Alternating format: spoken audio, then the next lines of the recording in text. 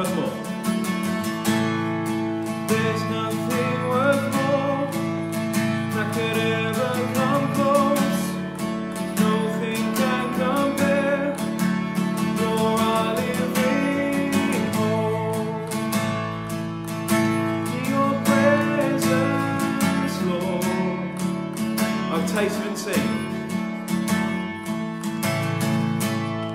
I've tasted and seen of the sweetest of loves, where my heart becomes free and my shame is undone.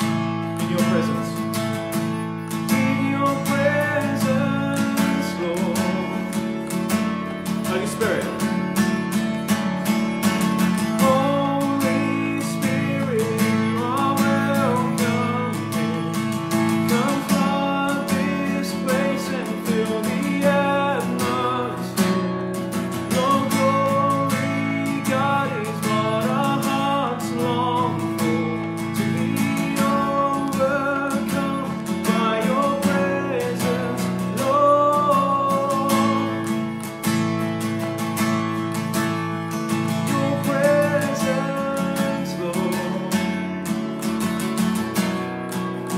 Nothing worth more.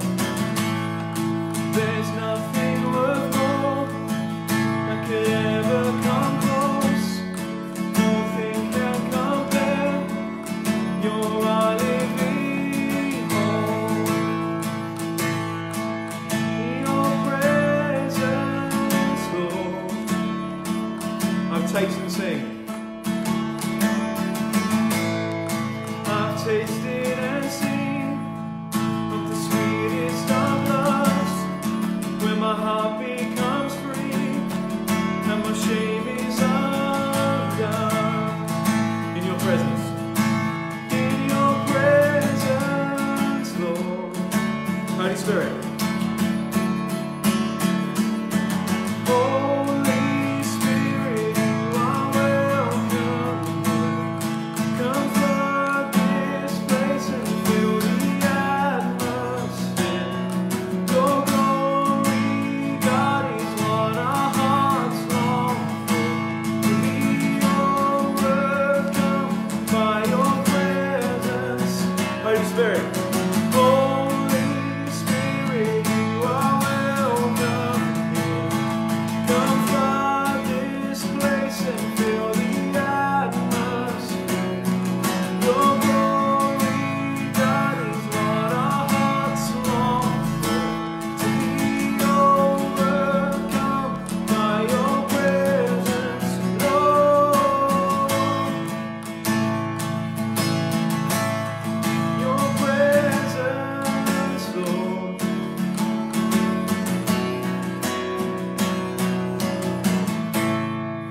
Oh, thank you, Lord. Lord, as we go into a time of encouragement and looking at your word, Lord, please let my words only be those of yours. And I pray, Lord, as I bring what I feel you've laid on my heart, Lord, that you will just come and touch everyone who's watching this now, Lord. In your name. Amen. Amen. So, just get this off. Okay, so I'm going to go to my notes.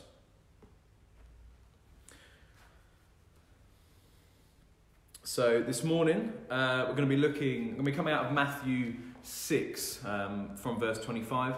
A very famous verse about not being anxious. I'm going to be reading from the ESV, so it might be slightly different if you're in a different Bible translation. But I'm going to start from verse 25 through to verse 34. We'll go ahead now. Therefore, I tell you, do not be anxious about your life, what you will eat or what you will drink, nor about your body, what you will put on.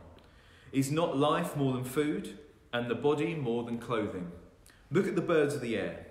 They neither sow, nor reap, nor gather into barns, and yet your heavenly Father feeds them. Are you not of more value than they? And which of you, by being anxious, can add a single hour to his lifespan? And why are you anxious about clothing? Consider the lilies of the field, how they grow, they neither toil nor spin. Yet I tell you, Even Solomon in all his glory was not arrayed like one of these.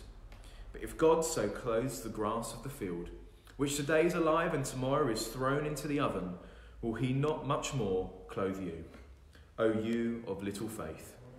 Therefore do not be anxious, saying, what shall we eat, or what shall we drink, or what shall we wear? For the Gentiles seek after all these things, and your heavenly Father knows that you need them all.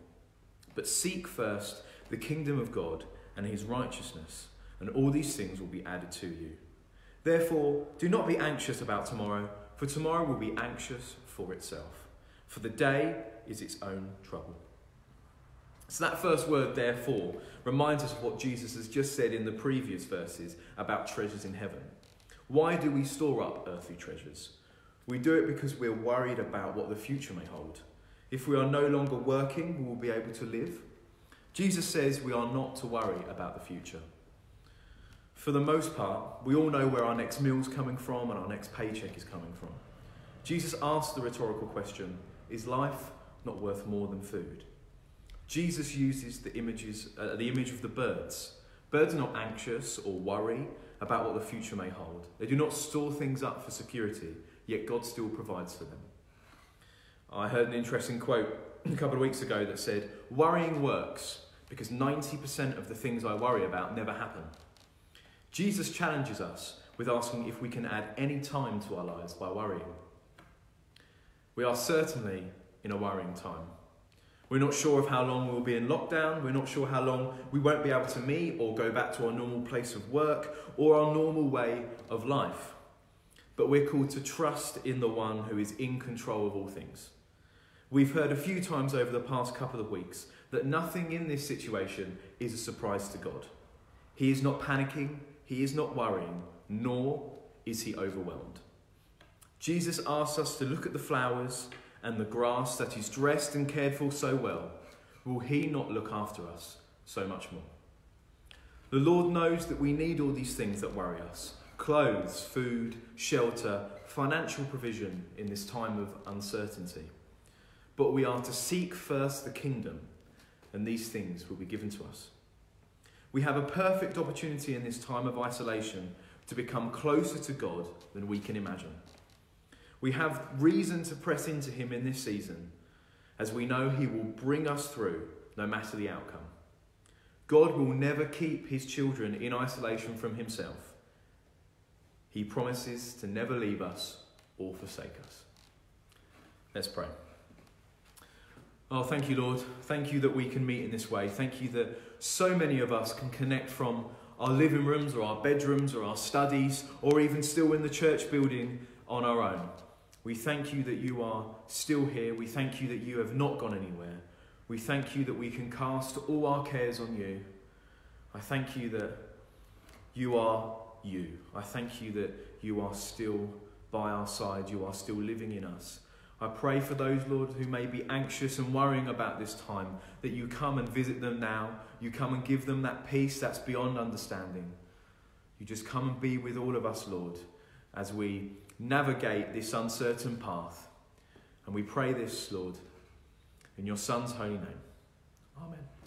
Amen. Amen.